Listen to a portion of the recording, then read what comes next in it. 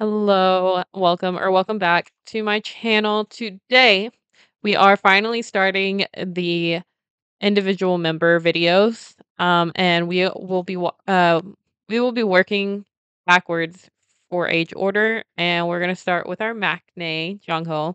So, today we have 3 videos that we're gonna be watching. We're gonna be reacting to his performance of Gravity, which is an OST, which I forgot what the name of I think it's a K-drama. I forgot the name of it. And then we have Immortal Songs 2 performance, and then we have his Lee Mujin Service. I'm pretty sure that all 3 of these videos are gonna get blocked, so I'll probably have to change the format of the video a little bit. Um, but yeah. Without further ado, let's just get straight into it. I'm very, very excited. I love Jungho's vocals. His vocals are so strong, and his range is amazing. So I'm very excited to see what he does with them. So yeah, let's go. The first one that we have is Gravity. It's the Reborn Rich OST.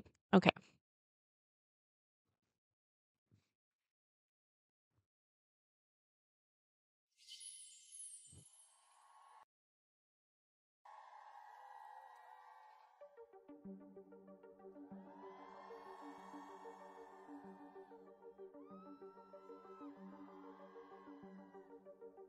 Remember who you are. 여긴 나의 battlefield. 숨을 곳도 없는 길. 피하려 해봐도 드러나는 모든 게 a real thing. 말하지 마 어느 곳이 길인지. 언젠가는 널 찾게 될 거야. 어서 난 깨어나 운명을 데려와. Boy can't you see 나의 gravity. 나는 날아가 굴레를 벗어나. Boy can't you see 나의 gravity. That was so pretty. Very like powerful.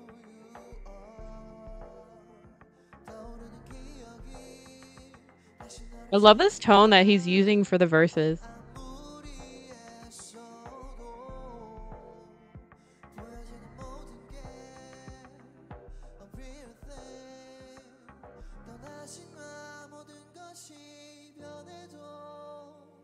언젠가는 내 곁에 올 거야. 어서 난 깨어나 운명을 데려와. Boy can't you see 나의 gravity. 나는 날아가 굴레를 벗어나. Boy can't you see 나의 gravity. 숨막힐 어둠도 막지 못해. 혼자서 한 걸음도 걷지 못해. 내 곁에 네가 있어 난 네가 없네. 비로소 운명도 넘어설 수 있게. 이제는 나에게 말해줘. 두려움 따윈 없으니까. 너와 다른 길을 걷고 있는 것 같아. 아무리 내 길을 막아도 아무도 겁나지 않는 걸.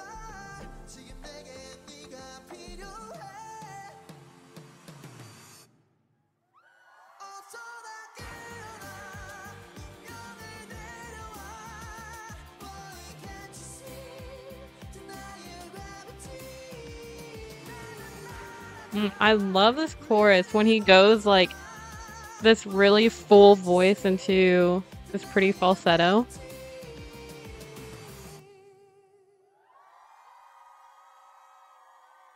Man, he has got a stare.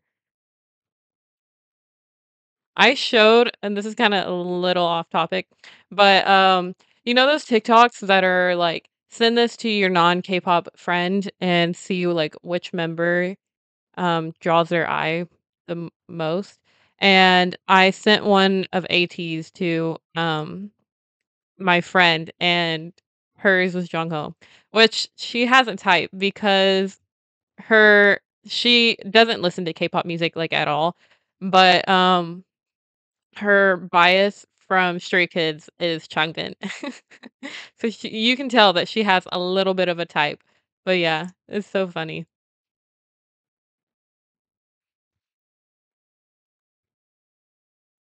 Okay, now we have So You from his Immortal Songs 2.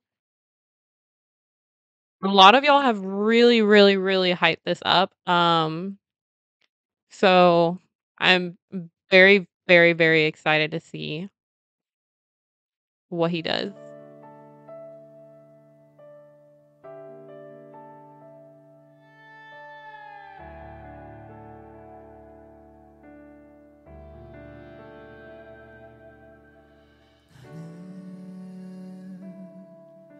나에게 기다려지길 바래요.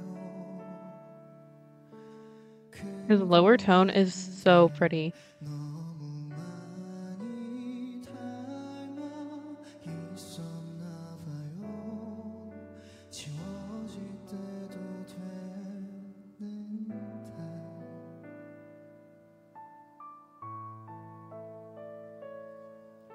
그댄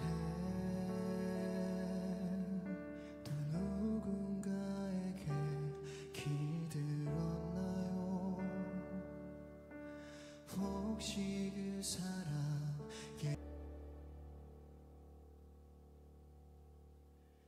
내 아름다운 사람아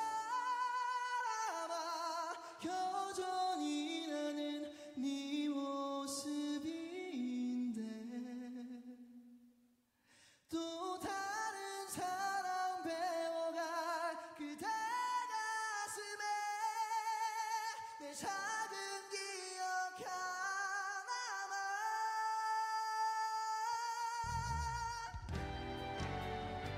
Bro, I just got so many chills from when they cut out the audio and it's just his voice.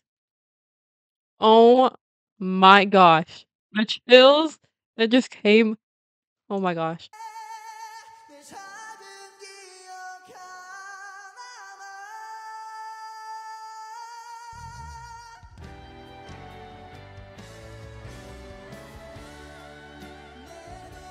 Me.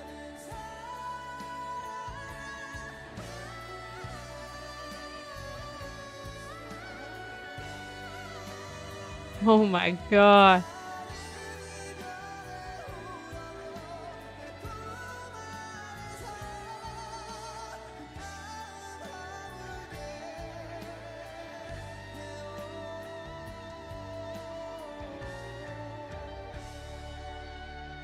그 마음 아물게 해요.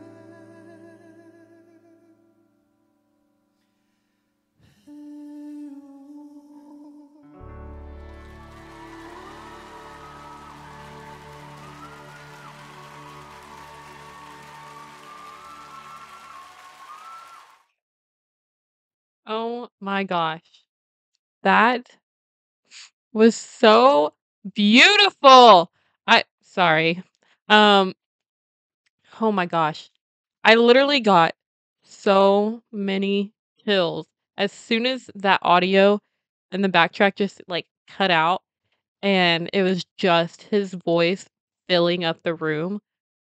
Oh my gosh. And then the music just comes back in and then he kills it with even higher notes than he was already hitting. Now I know why y'all were like recommending that so many times. Oh my gosh. I feel like when you are, like, listening to Jongho perform songs like this, like, you just all you can do is you just have to sit there, take it in, and hold your breath the whole time until he hits those notes that just send a chill through your body, and then you just take a breath, and then you just have to bow down because that was crazy.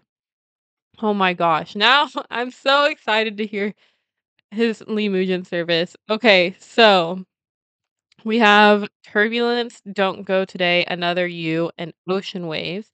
I have not heard any of these songs. I know that in Lee Mujin Service, they usually do the first song is a song from the group or either just the idol themselves. So I wonder if I'll be able to maybe pick up a little bit from Turbulence and see if I've maybe heard like a snippet of it on TikTok or something. But let's just go. I'm ready for this.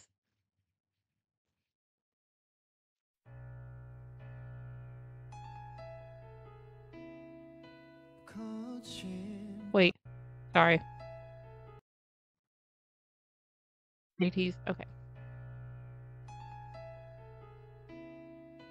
거친 바람에 다친 마음에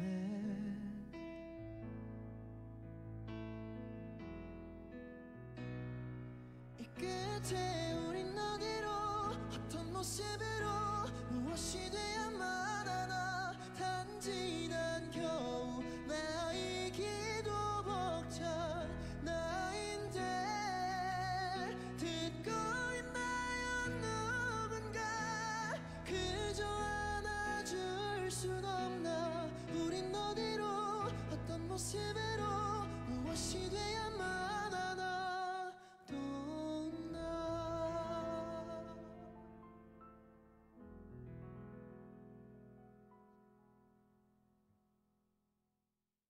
He looks so good here.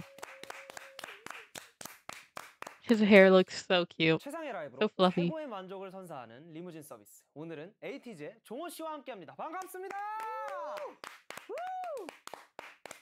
야, 종호 씨 반갑습니다. 일단 듣는데 뭐랄까 되게 땡땡한 소리를 가지셨더라고요. 네. 딱 약간 소리 120 약간 이런 느낌. 맞아요. 좀 돌같이 땡땡한. 그래서 오늘 라이브 서비스들이 굉장히 기대가 되고요. 감사합니다.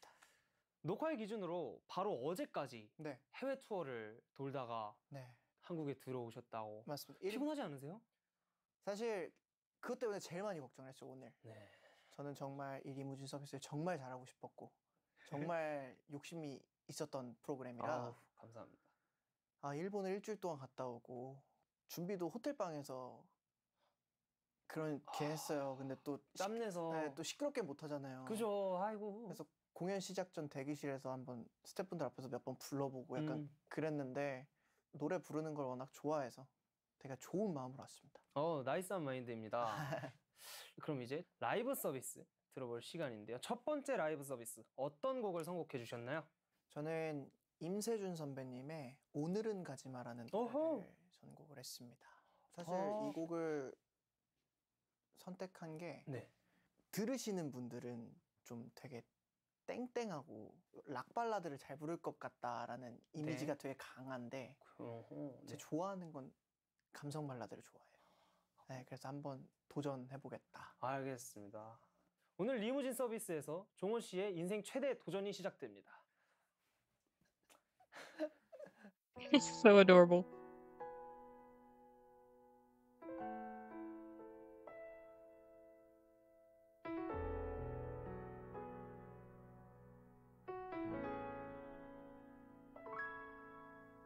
이젠 아무렇지 않아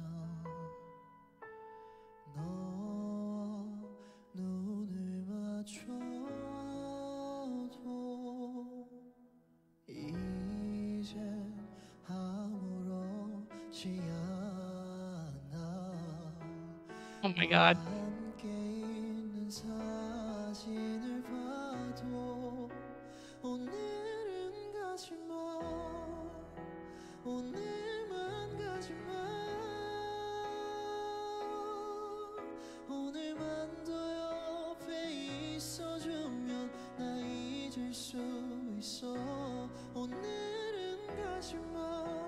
제발 떠나지 마. 오늘만도 옆에 있어주면 난 노력해볼게.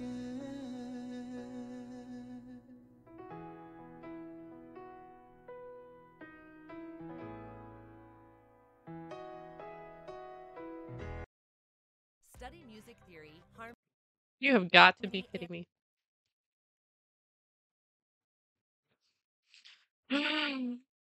Guys, I can't even breathe anymore.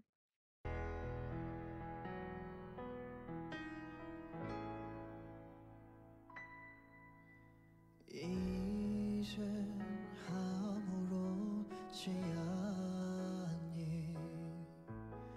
웃으며 인사할 만큼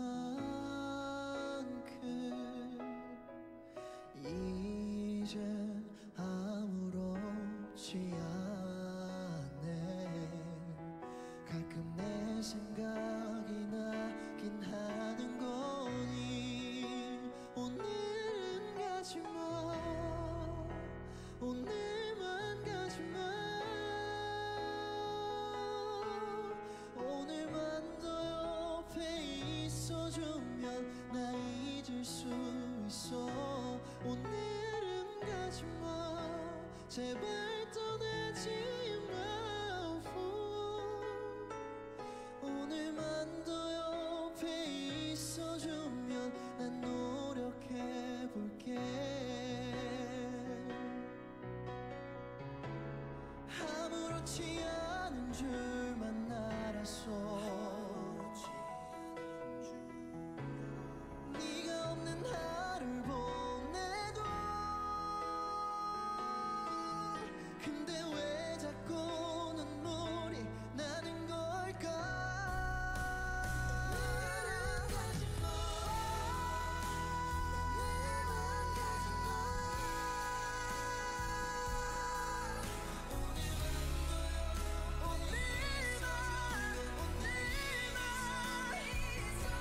오늘은 가지마.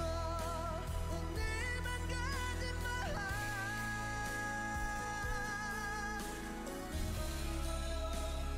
제발 날 떠나지 마.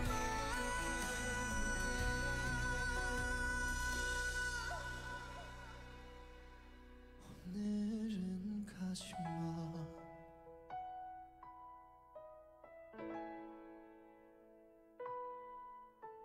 이젠 아무렇지 않아.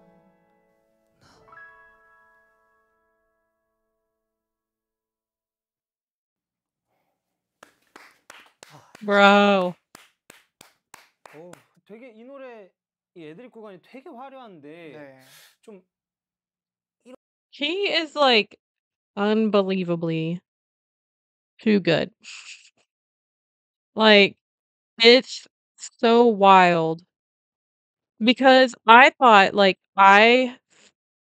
I could like hear or that I've heard like every way that he can like manipulate his voice, I guess. But I don't think I've ever really heard him do like tiny riffs in a song before. And he did that so many times in the song and it sounded so good. And that's why I feel like I really like Lee Mujin Service is because idols are able to perform songs the way that they would do it, like, just themselves compared to when they're in their groups, and so you're able to really see, like, the different levels they're able to actually go and how much skill that they actually have outside of their group, so it's amazing. 이렇게 막 빵빵 하는 애드립을 이 공간에서 부르신 분이 없었거든요. 이게 제가 진짜 프랑스 파리에서 18,000명 앞에서 공연하는 것보다 여기서 하는 게 더 떨려요. 아 진짜요? 왜요? 맨날 8명이서 같이 있다가 네? 혼자 나와서 이렇게 노래를 부르고 또 땀도 나요. 야. 더워갖고 그건 옷이 굵어서. 아, 네, 그런 거 같은데요. 아 정호 씨 목소리는 아무래도 이제 라이브로 들었을 때 진짜 Mm, 좀 그 yes. 맛을 제대로 느낄 수 있는 그런 보컬인데 에이티즈는 다 라이브로 하죠? 네, 맞습니다. 그럼 아예 립싱크를 해본 적이 없으신 거예요? 갑작스럽게 거기서 음향이 우리가 라이브를 할 수 없는 환경이다 라고 하면 립싱크를 했었던 거. 그죠. 그런 경우가 많죠. 그런 경우 그럼 안 아니면은 되는데. 다 라이브. 약간 좀 그게 저만의 자부심으로 좀 항상 가져갔던 것 같아요. 멋진 그래서 자부심이에요. 갑자기 현장 도착했는데 정말 오늘은 라이브가 안 될 것 같다 이러면 오히려 왜 안 돼요? 왜냐면 전 그 립싱크가 더 어색해요. 내가 무대 위에서 노래를 안 하면 무대를 한 것 같지가 않아요. Mm, 팬분들이나 대중분들에게 더욱더 생동감 있는 무대를 보여드리고 싶어서가 제일 큰 것 같아요. 그럼 그 정도로 노력해서 만들어낸 소리들인데 네. 가끔씩 좀 라이브인 거 티내고 싶지는 않으세요? 티를 내고 싶지 않아도 낮을 때가 있어요. 음이탈이 예. 저도 한 몇 번 나요, 공연을 하다 보면. 응, 인간이면. 음이탈을 하고 내려오잖아요. 그러면 이제 이사님이 갑자기 종호야 하면서 하이파이브를 딱 치시더니 나는 너가 그게 좋다. 그 라이브를 하면서 음이탈 한번 딱 놔주니까 이제 너 라이브 하는 게 인증이 되잖아. 고생했다. 이러시더라고요. 무대를 지켜보는 관중의 역할이 아니라 무대에 서고 싶었던 사람 입장에서도 종호 씨 같은 사람이 정말 고마울 거예요. 아, 왜냐면 자리가 없어서 못 서는 훌륭한 뮤지션이 너무 많은데 맞죠. 그들이 서고 싶은 무대에서 누군가가 노래를 하고 있지 않는 모습을 발견했을 때 그런 걸 보면서 되게 박탈감 많이 느끼는 사람들이 정말 많단 말입니다. 네. 그런 분들이 종호 씨한테 정말 감사해야 할 것 같아요. 아, 감사합니다. 노래를 네. 좀 보통 많이 불러본 실력이 아닌 것 같아요. 언제 가장 열정을 가지고 노래를 불렀던 것 같아요? 중학교 3학년 때부터 고등학교 어? 2학년 때인 것 같아요. 아, 그 3년간? 네. 왜요? 저는 잘 하고 있다고 생각을 했었어요. 네. 근데 주변에서 너 그렇게 노래 부를 거면 노래하지 마라. 너 듣기 싫다. 이 얘기를 정말 많이 들었어요. 그 중학교 3학년 그 시기에. 그래서 그거를 듣고 제 혼자 스스로서 좀 충격을 많이 받아가지고 그냥 진짜 키보드 앞에 앉아서 선생님이랑 발성 연습만 거의 한 1, 2년 하고 진짜 옛날 노래부터 차근차근 올라가서 모든 걸 다 익히고 또 발성하고 또 발성하고 이렇게 하면서 정말 그때 엄청 열정을 가지고 해서 지금의 제가 있는 것 같아요. 그래서 너는 태어났을 때부터 막 고음 쫙쫙 올라오고 그러지 않았냐 이렇게 얘기하시는 분들이 있는데 정말 노력으로 좀 많이 올린 편이에요. 근데 입시 You worked 준비도 for 되게 it, yeah. 열심히 하셨다고 들었거든요. 입시를 언제 하셨죠? 저는 2018년도 19살이니까 아마 똑같은 그거 00년생이세요? 00년생이에요. 아, 친구입니다, 친구. 저랑 같이 입시 보셨네요. 네. 아, 예. 예. 갑자기 뭔가 친밀감 쩐다. 그런 종호 씨의 두 번째 라이브 서비스를 빨리 네. 들어보고 싶은데요. 아이고. 두 번째 곡은 어떤 곡 준비해 주셨나요? 브라이언 맥나인님의 Another You라는 노래를 준비했습니다. 너무 어울릴 것 같은데? 네, 이 노래도 딱 그 한창 저 열정 있을 그 시기. 네, 열정 있는 사람들이 카피한 노래. 네. 브라이언 맥나잇. 처음에 이 곡 듣고 해보고 싶다 하고 가사지 딱 피고 노래 딱 듣고 1시간 동안 가사지에 펜을 잡고 있었는데 오케이 포기 하고 넘어갔어요. 처음에는 포기했어요. 예, 왜요? 너무 어려워서. 어려. 그래서 몇 달이 지나고 다시 잡았어요. 아, 그래 이게 얼마나 되든 해보자. 아하. Oh my gosh, I'm so excited. Okay, so I've never heard of Another You, but it sounds Brian McKnight. So is it a fully English song?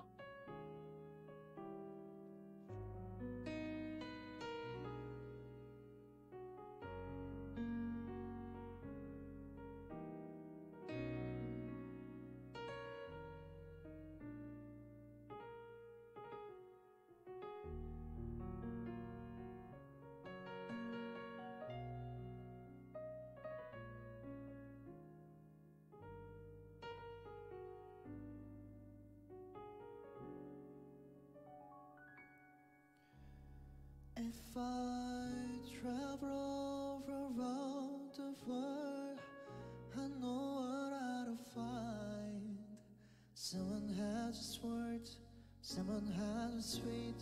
I was lovely and had a sky.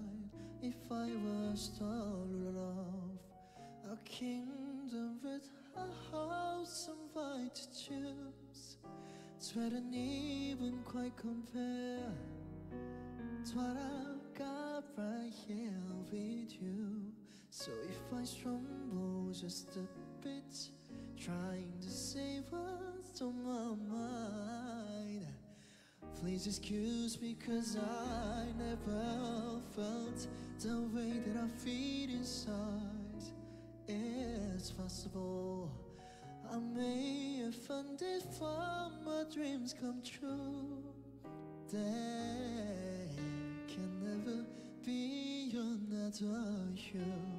The storm of bright tonight, they know you're mine, oh mine. I knew that I'd be alright. When my hardest dream fell through, and for this very night, it's all my life. Standing straight at door, I give my all to you. So please excuse me, fly. Stumble just a bit, trying to say what's on my mind. Please excuse me, 'cause I never felt the way that I feel inside. It's possible I may have found this from my dreams come true. There could never be another you. There can never be another you.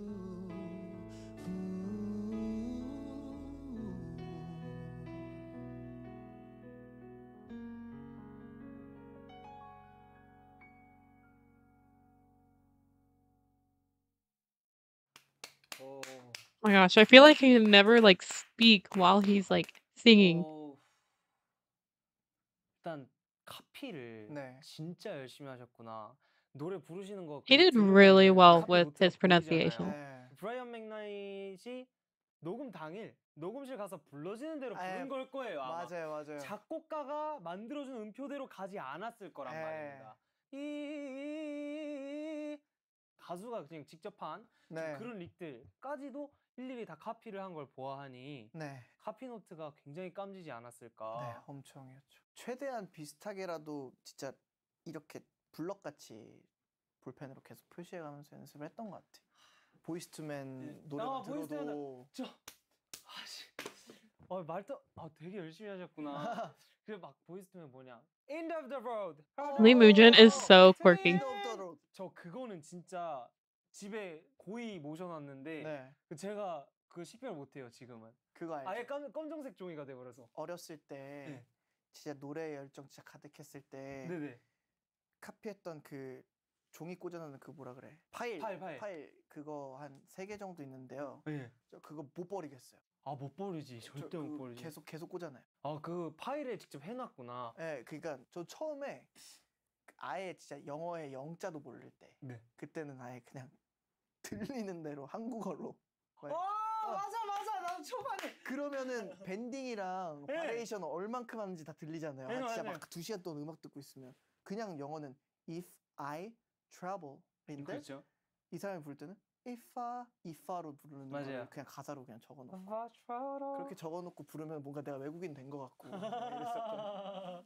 맞아. 아, 너무 추억이다. 그러면은 네. 그렇게 열심히 나 왜 이렇게 편하냐?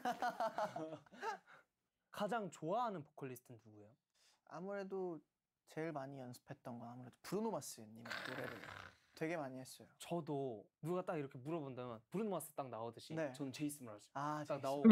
Yeah, they do have 그러면은 pretty 저는 similar 제이슨 vibes. 브라즈, 네. 종호 씨는 브루노 마스. 네. 해가지고 약간 좀 주고받는 거. 릴레이로 이렇게 부르는 걸 한번 해볼까요? 네.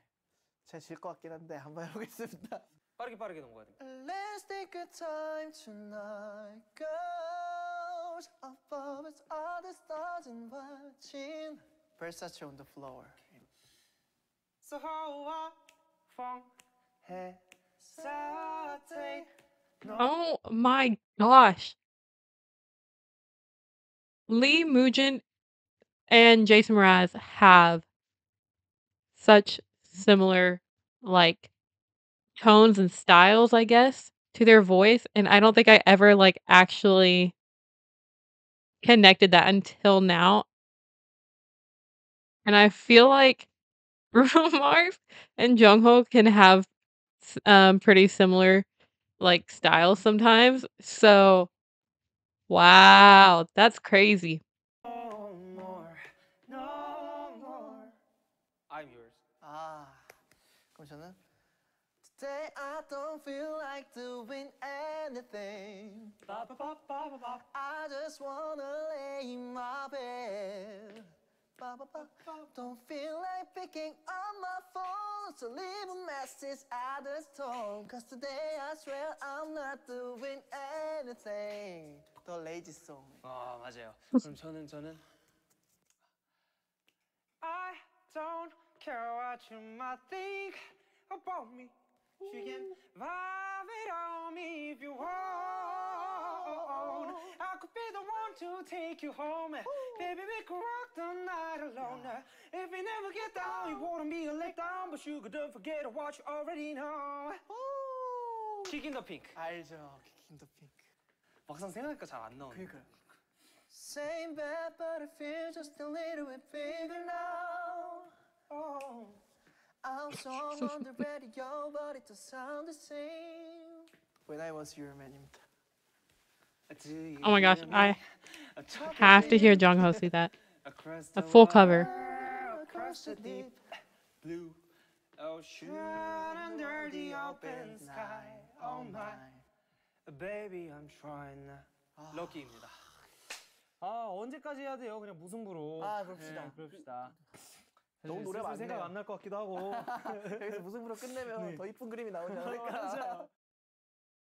되게 귀여운 외모에 그렇지 못한 대단한 성량을 가진 명창아리보 종호 씨와 그냥 이무진이 부릅니다. 양다일 선배님의 바다가 들린다.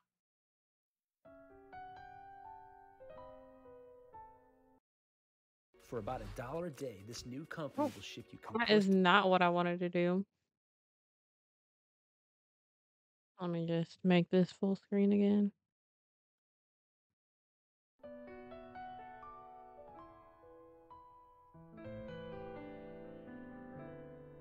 I'm very curious to see how their voices go together.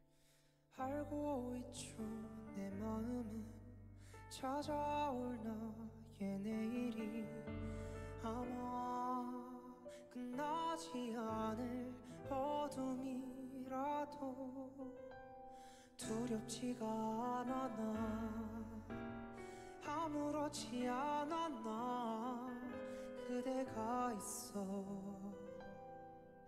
나는 괜찮아 아무 말 하지 않아도 온기가 느껴지니까 아마 파도가 내게 밀려온 태도 너의 손을 잡고서 끝까지 길을 잃지 않을 자신이 있어 이 앞이 가지 밭길이라도 푸른 빛의 바다에 내 마음에 피어난 너란 꿈은 나에게 숨을 불어넣어 다시 심장을 뛰게 차가운 내 마음을 넌 그렇게 따스하게 안아 시간이 흐른다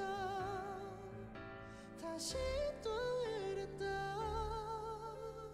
하루가 또 지나고 수십 년이 흘러가도 그대 내 곁에 머물기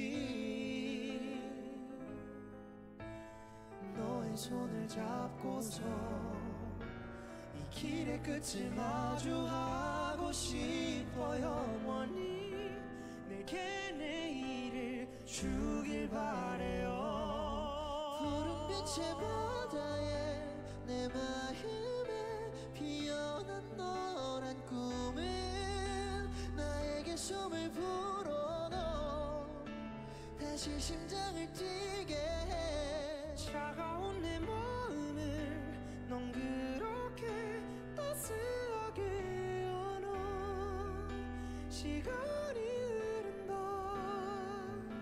다시 또 흐른다 수없이 많은 날들을 나 그대와 함께 Oh my gosh, this sounds so good. 보내고 싶어 영원토록 바람은 따뜻할 거예요 내 숨결에 닿는 그대를 품에 안을 거예요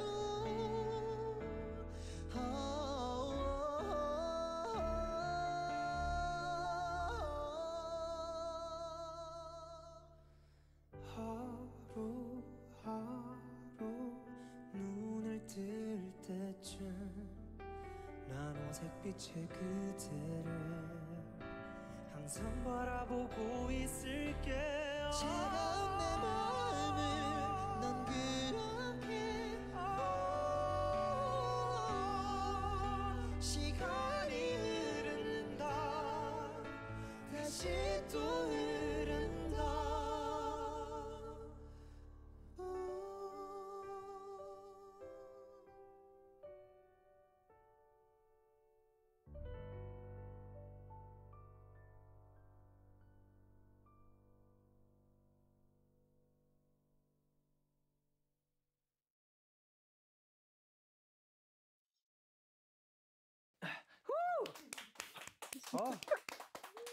That's how I feel. That's how I feel. That's how I literally end every performance that he does. I just have to take a deep breath at the end. Oh my gosh. Mm-mm-mm. That was amazing. I am so glad I decided to do these individual ones. And so now I'm able to like really focus on each member's like vocals or just like personality in their performances. And oh my gosh, that was so fun. Jongho is amazing. Like I feel like he leaves you so speechless after every performance and like you just don't know what to say because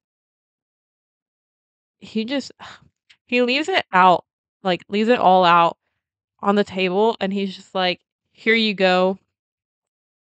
This is what I have." And then slap some more talent on there, and then slap some more talent on there, and you're just like getting overwhelmed with so much talent. He leaves me speechless, but oh my gosh, that was amazing.